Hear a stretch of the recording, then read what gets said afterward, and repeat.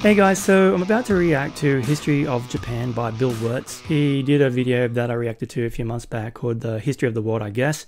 I got a fair bit of flack for that video. It's popular, a lot of people checked it out, but I had to turn the comments off because I was getting attacked a lot in that one, mainly because my reaction wasn't quite animated. When I was watching it, I was quite confronted with what I was seeing. I was being bombarded with information, so I didn't feel like I could get a word in. And when it finished, I really didn't have anything to say because I was like, wow, what? So I was blown away by what I saw. So the criticism for that reaction video is well founded. I usually try to get more commentary along the way. So I'm going to check out History of Japan now. So once again, if I can't get a word in, I'll try and get something in at the end. I'm not one of those reactors that pauses the video along the way. I just like to watch it uninterrupted and just see what it tells me. But yeah, so apologies to all of you who hate me from that first one. So let's check out History of Japan from Bill Wurtz. Hoping that this doesn't assault my senses as well. But hey, educational, right? Yeah, let's go. Just gonna make sure I don't blow my ears off. All right, 3, 2, 1, go. Japan is an island by the sea filled with volcanoes, and it's beautiful. Beautiful. In the year -1 billion, Japan might not have been here. In the year -40,000, it was here, and you could walk to it, and some people walked to it. Nice. Then it got warmer, some icebergs melted, it became an island, and now there's lots of trees. And because earthquakes. it's warmer. So now there's people on the island. They're basically sort of hanging out in between the mountains, eating nuts off trees, and using the latest technology, like stones and bowls. Ding dong, it's the outside world, and they have technology from the future, like really good metal and crazy rice farms. Oh, I love now rice you can farms. make a lot of rice really, really quickly. That means if you own the farm, you own a lot of food, which is something everybody needs to survive. I like food too. So that makes you king. Yeah, rice farming and rice kingdoms spread across the land, all the way to here. The most important kingdoms were here, here, here, here, here, here, and here. But this one was the most important, ruled by a heavenly superperson, or emperor for short. Jojo. Knock, knock, get the door. It's religion. The new prince wants everyone to try this hot new religion from Buddhism. Please try this religion, he said. What about no, monkey said magic? Everybody. Try it, he said. Try it. No, said everybody again, quieter this time. And so the religion was put into place, and all the rules that came with it. Then the government was taken over by another clique, and they made some reforms, like making the government govern more, and making the government more like China's government, which is a government that governs more. Hi, China, they said. Hi, dipshit, said China. Oh, that's rude. Can you call us something else other than dipshit, said Japan. Like what, said China. How about Sunrise Land? I like it, said Japan.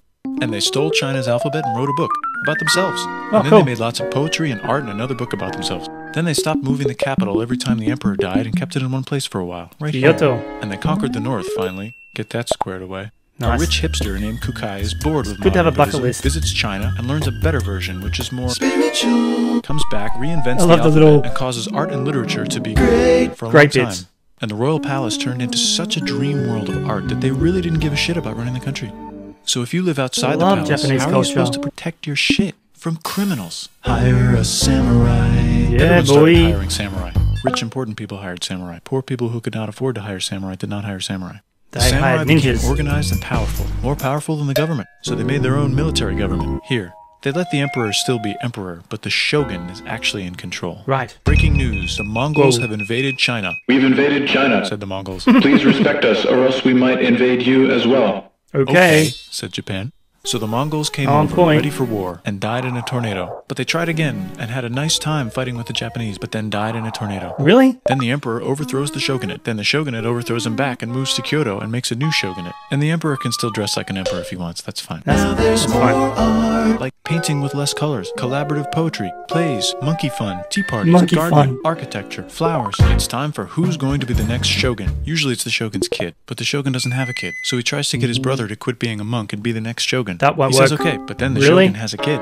So now who's it going to be? Oh shit. Vote now on your phones. And everyone voted so hard that the palace caught on fire and burned down. The shogun actually didn't care. He was off somewhere doing poetry. And the whole country broke into pieces. Everyone is fighting with each other for local power. Because and of it's earthquakes. anybody's game. Knock knock. It's Europe. No, they're not here to take over. They just want to sell some shit, like clocks and guns. And Jesus. So that's cool, but everyone's still fighting each other for control, now with guns. And wouldn't it be nice to control the capital, which right now is puppets, with no one controlling them? This clan is ready to make a run for it, but first they have to trample this smaller clan, which is in the way. Oh no! Surprise! The smaller clan wins, and the leader of that clan steals the idea of invading the capital and invades the capital, and it goes very well. He's about halfway through conquering Why am I Japan laughing? when This is someone who history. works I for should him know kills this. him, and then someone else who works for him kills I don't them, know. and that guy finishes conquering Japan. Cool. And then he confiscated everybody's swords and made some rules. And now I'm going to invade Korea and then hopefully China, he said, and failed, and also died. Oh, but before he died, he told these 5 guys to take care of his 5-year-old son until he's old enough to be the next ruler of Japan. And the 5 guys said, yeah, right, it's not going to be this kid, it's going to be one of us, because we're grown-ups. And it's probably going to be this guy, who happens to be way more rich and powerful than the others. A lot of people support him, but a lot of people support not supporting him. They have a fight, and he wins, and starts a he's new a champion. government right here. He still lets the emperor dress like an emperor. Why though? Very nice things. But don't get confused. This is the new government. Okay. And they are very strict. Ooh. So strict they closed the country. No spitting. No one can leave and no one can come in. Except for the Dutch, if they want to buy and sell shit. But they have to do it right here.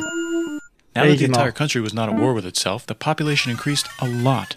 Business increased. There's a lot of people there. Schools were built. Roads were built. Everyone learned to read. Books were published. There was poetry, plays, sexy times, puppet shows, and Dutch studies. People started to study European science from books they bought from the Dutch. We're talking geography, skeletons, physics, chemistry, astronomy, and maybe even electricity. Wow. Over time, the economic and cultural prosperity began to gradually slow down. Oh. Knock knock. Who's that? It's the United States. With huge boats. Huge boats. With guns. Guns. Gunboats. Gunboats. Open the country. Stop having it be closed, said the United States. There's really nothing they could do, so they signed a contract that lets the United States, Britain, and Russia visit Japan anytime they want. Choshu and Satsuma hated this. That sucks, they said. Okay. This sucks. Wow. And with almost very little outside help, they overthrew the shogunate and somehow made the emperor again and moved him to Edo, which they renamed Eastern Capital. And he's wearing new clothes. They made a new government, which was a lot more Western. They made a new constitution that was pretty Western, and a military that was pretty Western. Pretty Western. And do you know what else is Western? What? That's right, it's conquering stuff. Western stuff. So what can we conquer? Korea. They conquer Korea, taking it from its previous owner, China, Excellent. and then go a little bit further. And Russia rushes in out of nowhere and says, "Stop, no, you can't take that. We were going to build a railroad through here to try to get some warm water." And Russia builds their railroad, supervised by a shit ton of soldiers. And then when the railroad was done, they downgraded to a fuck ton. Did I say downgrade? I meant upgrade. And Japan says, "Can you maybe chill?" And Russia says, "How about maybe you chill?" Japan is kind of scared of Russia. You'll never guess who's also kind of scared of Russia.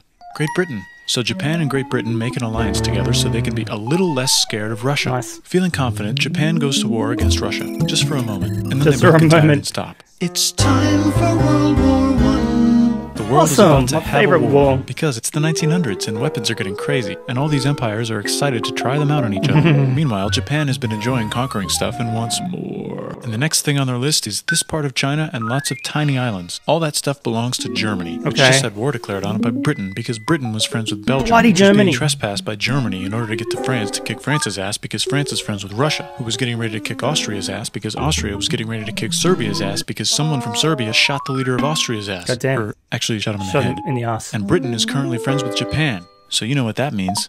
Warfare. Duh, Japan should take the islands. Which they wanted to do anyway, so they called Britain on the telly to sort of let them know. Telegram. And then they did it. And they also helped Britain a little here and there with some errands and stuff. Getting very close to Now Australia. the war is over, and Oh. congratulations, Japan. Well done. You technically fought in the war, which means you get to sit at the negotiating table with the big dudes, Brilliant. where they decided who owns what. And yes, Japan gets to keep all that shit they stole from Germany. Nice. You also get to join the post-war mega alliance, the League of Nations, whose mission statement is to Justice try League not to of take over Nations. the world. The Great Depression is bad, and Japan's economy is now crappy, but the military is doing just fine, and it invades Manchuria. In the League of Nations, it's like, no, don't do that. If you're in the League of Nations, you're not supposed to take over the world. No. And Japan said, how about I do anyway? And Japan What I invaded want. more and more and more and more of China, Wow. and was planning to invade the entire East. You've got mail. It's from Germany, the new leader of Germany. Oh. He has a cool mustache, and he's trying to take Hello, over the Hitler. world and needs friends. He's This also lovely. got forwarded to Italy. He's nice. They all decided to be friends because they had so much in common. It's time for World War II. Great Germany is sequel. invading the neighbors. Then they invade the neighbors' neighbors. Then the neighbors' neighbors' neighbors, who happened to be Britain, said, holy shit. Holy shit. The United States started helping Britain because they are good friends, and started not helping They're Japan mates. because they're friends and our friends are not friends.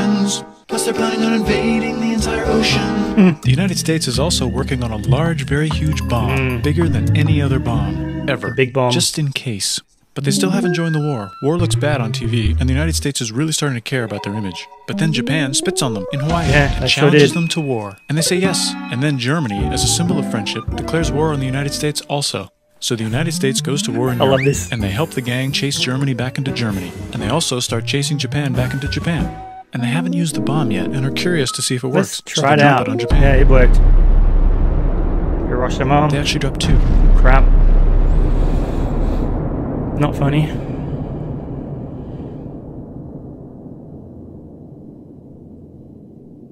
It's actually kind of depressing. You win. The United States installed a new government, inspired by the United States government, with just the right ingredients for a post-war economic miracle. And Japan starts making TVs, VCRs, automobiles, and camcorders as fast as they can, and also better than everybody else. They get rich, and the economy goes wild, and then the miracle wears off. But everything's still pretty cool, I guess. Anime. Anime comes, and I love anime. That's cool. A lot of stuff coming out, yeah, but he does an amazing job putting all this together. I can imagine the amount of hours he put in, and still retaining that humor as well, and being educational at the same time. So he does amazing videos. So I hope you enjoyed that one a little bit more than my previous one. I'm just staring at the screen like,